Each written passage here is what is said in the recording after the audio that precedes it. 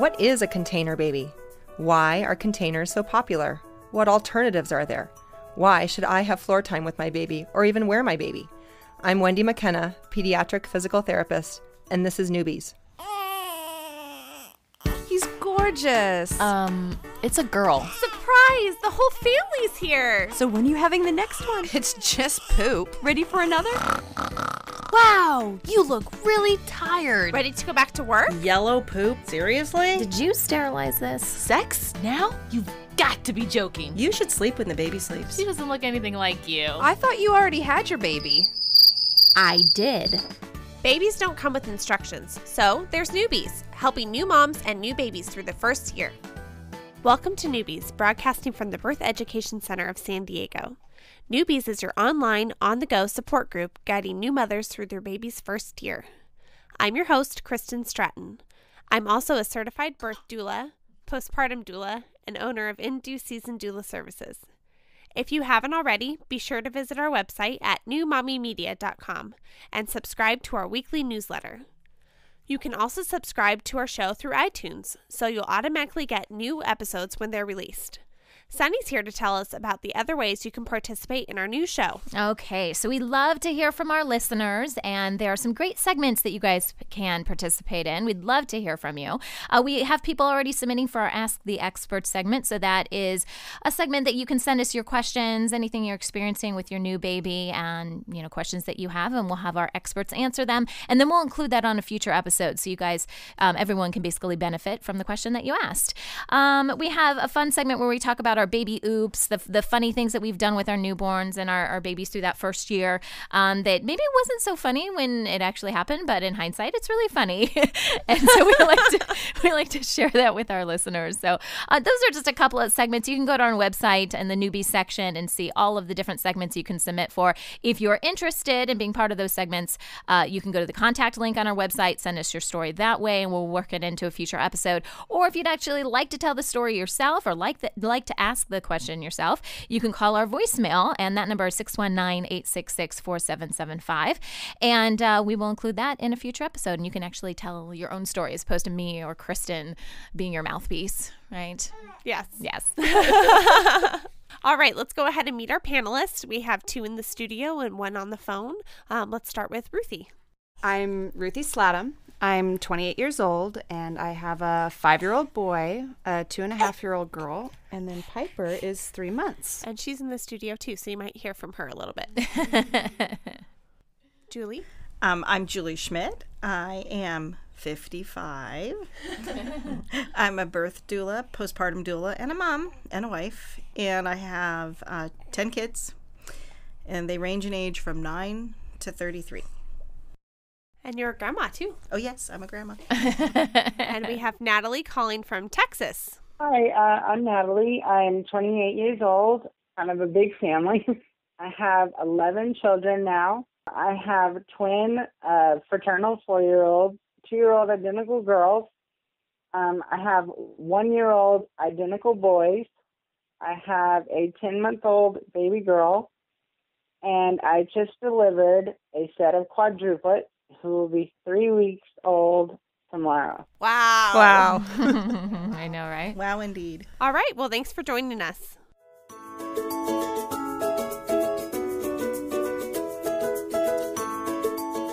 Okay, so before we start our discussion today on container babies, we are going to talk about a story. It's a nice, heartfelt stories because, sometimes we need that as new moms. We need to hear really good stories. And I know one thing as a new mom I was really dreading was getting on a plane with one baby, let alone 4 babies now. Trying to get on a plane is kind of crazy. And I only want to go with Natalie. I don't know how you ever would get on a plane with 11 children. But in this particular... It's not possible. Right. Yeah, no, I don't think so. She needs a private let jet. alone the cost of handling something like that. Yeah, I need a private plane. Right, I know.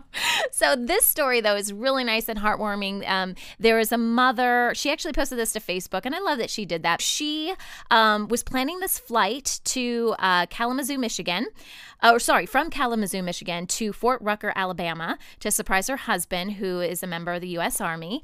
And she just had a newborn baby. And again, she, had all this kind of anxiety about getting on the plane. What are we going to do? And as a new mom, I'm sure she was very sensitive to all the eyeballs that were watching her. She was getting on the plane, and she made her way back to the back of the plane, which, by the way, why do they always put us at the back of the plane? It's next like to the bathroom. The bathroom. But they do usually let you on early. So I guess, if you got to go to the back of the plane, at least you're getting on early. So Rebecca gets on the plane with her daughter Riley, and she's making her way towards the back, and she noticed that, people are kind of giving her these eyeballs. And there was another person that was sitting right next to her, and she said in her words that she turned out to be a godsend. So basically, this woman said her baby started crying, and she just didn't know what to do. And this woman next to her just took her baby and held her baby for this mom the entire flight, which it doesn't say how many miles that is. But, if you think about, Michigan to Alabama, that's pretty far, right? And, just to have that kind of help and support is just so amazing. And, I don't know. It's just such a nice little story. What do you guys think about this?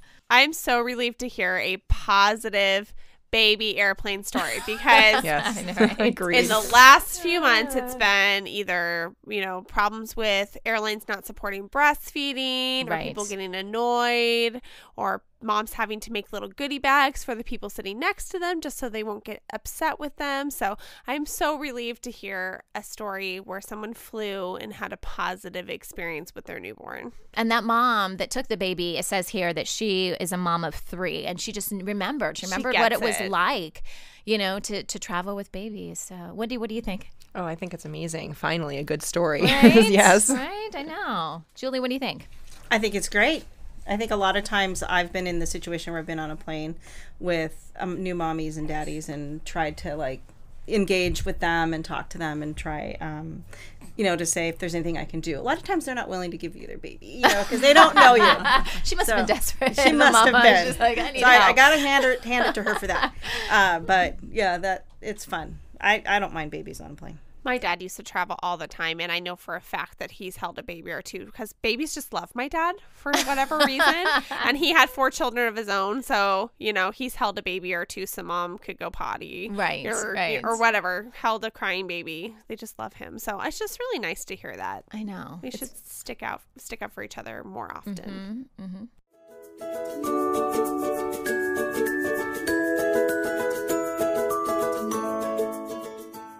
Today on Newbies, we're discussing container babies.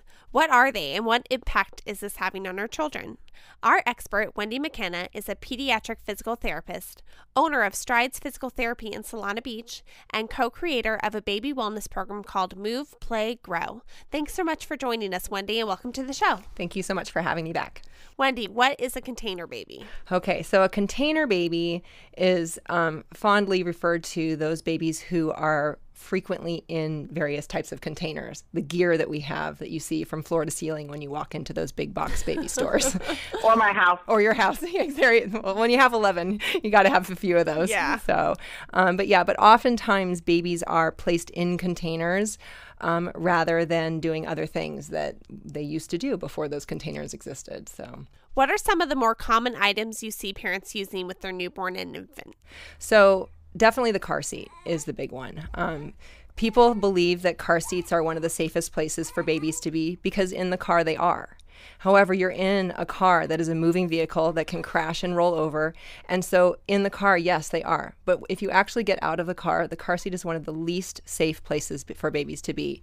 The incidence of sleep apnea and the incidence of desaturation of oxygen levels is higher in a car seat than in any other place. So they really are not that safe. But because they've been marketed as such in the car, people assume that they're also safe elsewhere. And then you have these great, quote unquote, great travel systems where you can click things in and out, and it's very convenient for people to just do that, especially with a sleeping baby. When you have sleep-deprived moms and finally the baby falls asleep in the car, and the last thing you want to think about doing is waking them to transfer them somewhere else. But really, that's what we should be thinking about doing instead.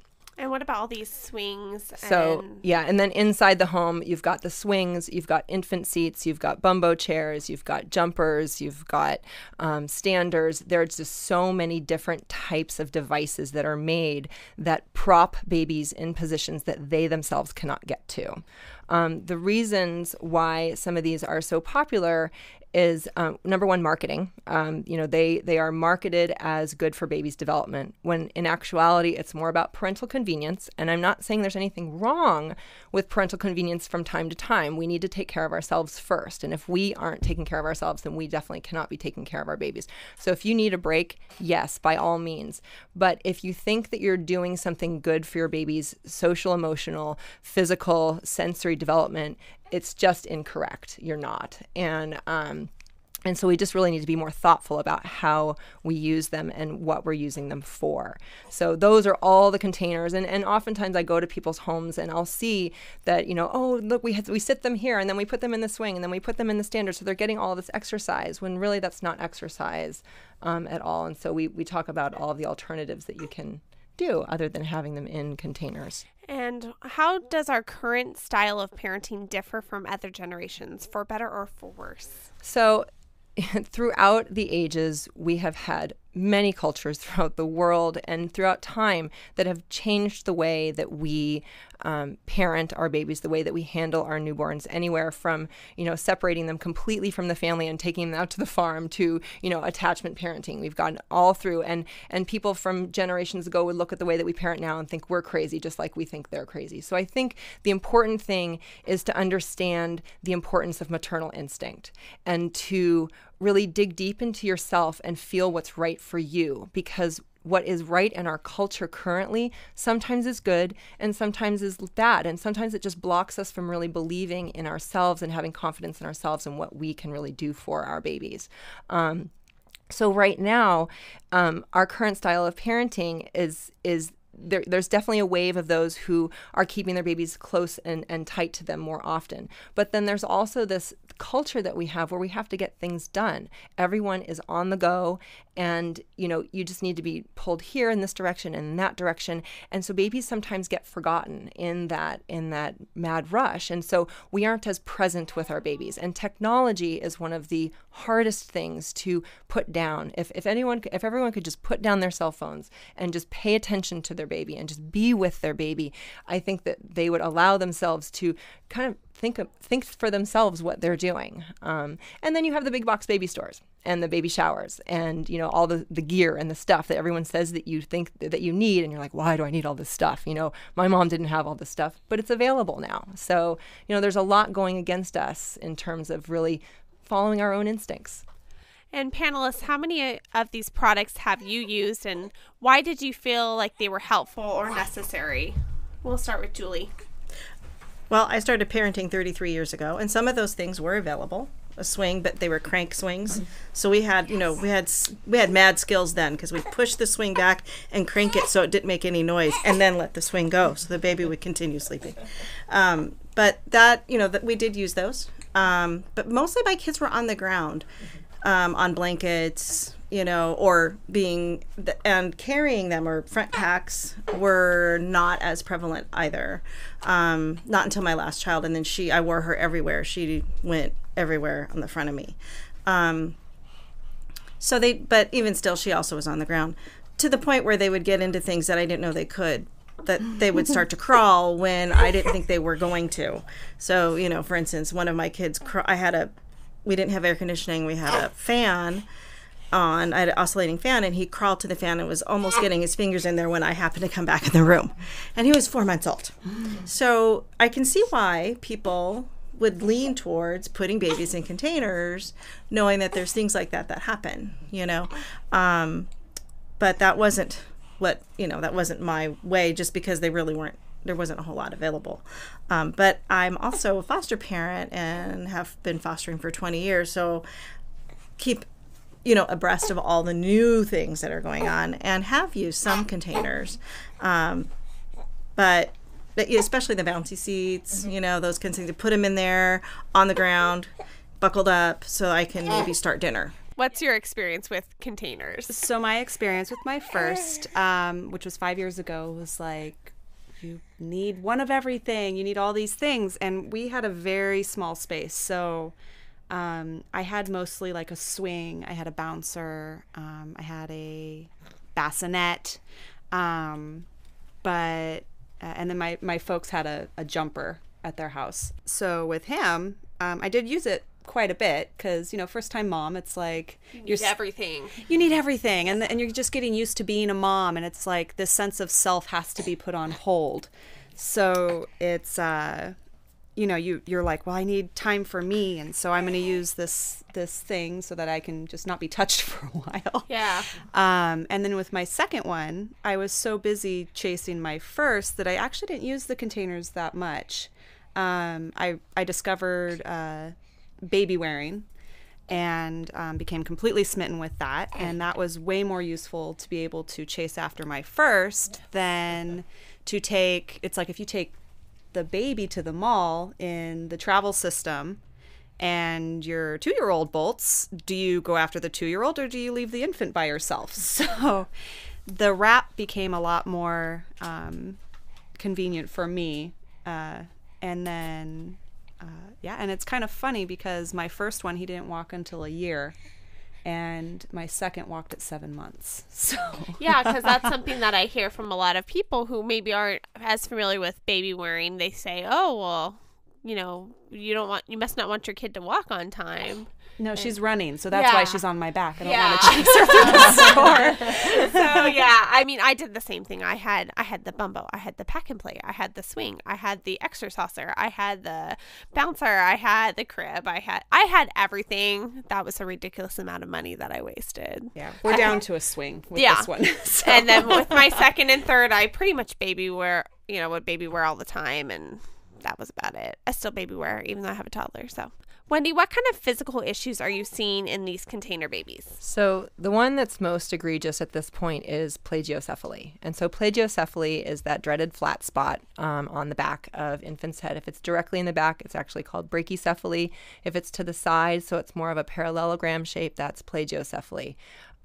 In the 1970s, 1 in 300 babies had a plagiocephaly. Since the Back to Sleep program, which also coincides with the increase of our container culture, and I think the container culture is more of a problem than the Back to Sleep in terms of this. Some research studies are showing as high as 1 in 2, most of them 1 in 6. So it's gone from 1 in 300 to 1 in 6, basically. And so these are the babies that are walking around that a lot of them have helmets on now to help reshape the head. So that is what you'll see the most. In terms of some of the more subtle things that many people don't pick up on are the asymmetries in development, because if there is a slight flat spot on the back of the head, you are also going to have asymmetry of muscle development, which then in the head and neck doesn't allow for full range of motion or equal balance side to side. And so you'll have just little subtle differences in the way that they look, the direction they look, how they look, and then that falls down into the spine, the upper extremities, the hips, and the lower extremities. So it really affects the whole body. So oftentimes I do get referrals for physical therapy for babies who are either experiencing a plagiocephaly and or torticollis, which is the shortening of the neck muscle, the sternocleidomastoid, and all the others that are around it, that contributes to asymmetries in development and developmental delays. What kind of developmental delays are you seeing? So the developmental delays that I'm seeing for the most part are that babies just really aren't moving as well on the floor anymore. They don't develop the front and the back muscles equally. And so when they start to try and move side to side and then rotation, because that's the order that it goes in, because the balance is off, everything is thrown off a little bit. And again, this doesn't mean that baby isn't going to crawl. It doesn't mean they're not going to walk or stand up. It just means that their balance is not there as well as it could be. And so, a lot of times some of these things don't show up until a little bit later on in life as well. So, why do you think there is not more of a movement to change this culture of container babies? I don't think a lot of people know about it. I don't think a lot of people know what container baby is. I think that they don't understand the importance of why babies should be out of containers. So just very briefly, a container is is a plastic thing that holds your baby in one spot and it doesn't respond to your baby's movement, versus something like holding your baby or wearing your baby. They are feeling human movement. They are close to you. If they need help with their posture, you are right there to help them back with it. But you put a baby in a container in a position that they themselves cannot get to. The reason they're not there yet on their own is because they don't have the postural control to get there yet. And in order to develop that postural control, they don't practice that skill. They have to be on the floor and developing it. So it's not like us, where if we want to go, play golf, we go practice golf and do golf drills. It's not the same thing. If we want our baby to learn how to sit, we don't sit them. We put them on the floor and let them develop their front muscles, their back muscles, and how to balance them for moving side to side and rotating. And that is all blocked in containers. And alignment is off because they don't have the postural control. When you put your baby in something, especially when it's on an incline, you put them in and they look all pretty and beautiful, and then within 30 seconds they've slumped down and their head is off to the side and their pelvis is over the other side and they're just kind of stuck there. And a lot of babies will tolerate this because their internal drive to be upright is so strong. And thank goodness that internal drive to be upright is so strong, because they have to work their rear ends off in that first year of life to get up into standing and walking.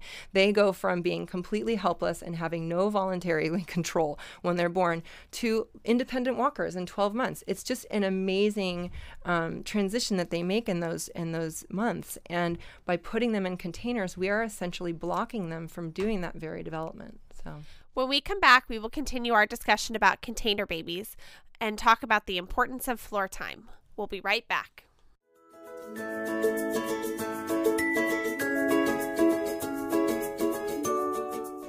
Welcome back to the show. We're talking with Wendy McKenna about container babies and the risks of infant restraint devices. Wendy, can you explain the importance of floor time and why this has become so necessary? Okay, so going back again to our culture and the way that many cultures throughout the world raise their infants and have over time, there are a lot of cultures who don't let their babies touch the floor for years. And then when they're 4 years old, all of a sudden they're off and running. And so people try to talk to me about, well, it's really not that important. But you have to understand that in that culture, they're in a developing country, and once their child's on the ground, they're off and running and they're not stopping. Our culture is different. We are in the technology age where the draw to our devices is so strong, and we have an epidemic where we are becoming more and more and more sedentary. And so it is important to start from day one allowing our babies to move, because if you don't get that coordination and that desire and the foundation strong when babies are at their maximum capacity to learn it, then by the time they're 5 years old, they're not going to have the skills that are going to help them to carry them forward. And so being on the floor versus being in a container allows baby myriad opportunities to make mistakes, to explore, to learn. Hi, darling. I just got a good smile. to learn and to explore. I know I'm talking to you. and really, there's nothing holding them back. Again, floor time, I like to differentiate between floor time and tummy time, because tummy time is really important, especially since the Back to Sleep program. Before Back to Sleep, babies had cumulative 20 hours a day on their stomachs. Since Back to Sleep, we are now lucky to get 30 minutes. So you can imagine all of that development that is missing from just the sensory experience of having deep pressure on the front side of your body and being able to kick and reach and drag your arms and legs and feet across the ground and get that rich sensory input from the floor against that side of your body. It's not there when you're on your back. So when you're on your tummy and on the floor, it's a great experience. But we all have 360 degrees around our body. So floor time is back time, it's side lying, it's tummy time, and every degree in between. So you do not need to always be on your tummy. And I do a lot of tummy time talks and classes, and because I know it's a big deal, and there are a lot of babies that don't like it. But being on the floor, even if they're on their back, is better than being in a container on their back. Sometimes containers might be necessary to keep babies safe in a busy household. What alternatives do parents have to some of the containers you have mentioned? So The pack and plays definitely can help contain baby and keep them safer from, crawling over to the fan or being trampled by a sibling Or dog. or licked by a dog. Exactly. So that's definitely one thing you can do. And the panelists have already talked about baby wearing. I think baby wearing is a wonderful alternative. You can't always have baby on the ground because you're moving around and you want to be close to your baby, and it's the best way, because even though baby's not necessarily initiating their own movement and exploring, they are attached to you. They are feeling human movement. They are responding to human movement. They have the capacity to look at you in the eye and communicate with you, and you have the capacity to immediately respond. And so if you can't have them on the floor, and with my babies, what I did is I had a floor time mat that was the right enough consistency that I would have it next to me all the time. So it was my bath mat when I took a shower. It was next to me doing laundry. It was next to me when I was, or in the kitchen away from the stove. Yes, please. Safety. Safety first. Safety first. If you have a great floor time mat that is, good on a tile surface, on a floor surface, then you don't always have to worry about keeping them in a carpeted area. And then again, looking back at our containers, there are straps in our containers that keep our babies strapped in, but they do nothing to align them appropriately. And especially with a newborn baby who has no postural control, when you put them in something that in an incline, their top half slinks down on the bottom half, and it puts extra pressure on the diaphragm for breathing. And if their head rolls over to the side, it cuts off their airway a little bit. So it's no wonder that we have increased sleep apnea and increased desaturation of oxygen levels in these containers versus on the floor. But with baby wearing, you can have them close to you. You can check on them. And so, a container is not necessarily a safe place for them to be either, because if they get out of alignment, you're kind of risking some of that breathing difficulty. So yeah, and I liked baby wearing just for also breastfeeding, because then you can pick up on those early hunger cues, and you're not always feeding your baby because they're screaming their head off. Right. You're picking up on that lipping and that little, turning of the head. Absolutely. So I'm assuming that means you recommend baby wearing to everyone. You know what? Babies really should not. You shouldn't even really consider a baby stroller until they're at least 6 months of age, because they need to be sitting up independently and having that postural control to be in a stroller. So definitely until 6 months, baby wearing. And I just took my 2.5-year-old to Disney World 2 months ago, and there's lots of kids who are 3, 4, and 5 years old in strollers at Disney World, and mine walked. I definitely advocate for, taking walks with your baby when they're walking independently and just going slower on your walks. I love that you are just such a proponent of moms listening to their instinct, because we suppress that so much, and it really is so important. I mean, 9 times out of 10, moms' instincts are probably right. So I really thank you for really encouraging that. Of course. Thank you so much, Wendy, and our lovely panelists for chatting with us today about container babies and the risks of infant restraint devices. And for our Newbies Club members, our conversation will continue after the end of the show, as Wendy will share some of her creative ideas for making floor time fun for the whole family. For more information about the Newbies Club, please visit our website at newmommymedia.com.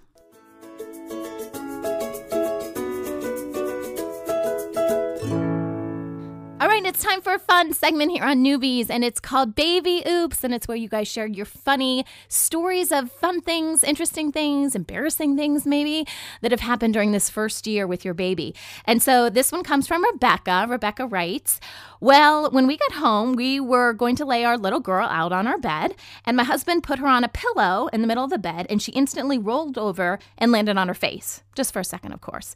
Then, while nursing her, like 3 minutes later, she was falling asleep, and the nurses had told us to sprinkle a little water on her head to wake her up. I totally remember nurses telling me that too. All I had was a water bottle, so I tried pouring a little, but I had unsteady hands, and I poured it all over her. Well, it woke her up for sure. We were pretty sure at that point someone was just going to come and pick her up. It's so true, though. As first-time parents, you're like, okay, who's going to call CPS? Who's going to be the first person that calls and takes my baby away from me? So funny. Thanks so much for submitting reading this. If you guys have a funny baby story you want to share with our audience, you can reach out to us a couple different ways. You can go to our website at newmommymedia.com, click on the contact link, send us a message that way, or we'd love for you guys to tell your own stories. Use your own voice and tell your own story. And the best way to do that is to call our voicemail. That number is 619-866-4775. Leave a message and we'll include it in an upcoming episode. That wraps up our show for today. We appreciate you listening to Newbies. Don't forget to check out our sister shows, Preggie Pals for expecting parents, Parent Savers for moms and dads with infants and toddlers, the Boob Group for moms who breastfeed, and Twin Talks for parents of multiples. Thanks for listening to Newbies, your go-to source for new moms and new babies. This has been a New Mommy Media production. The information and material contained in this episode are presented for educational purposes only. Statements and opinions expressed in this episode are not necessarily those of New Mommy Media and should not be considered facts.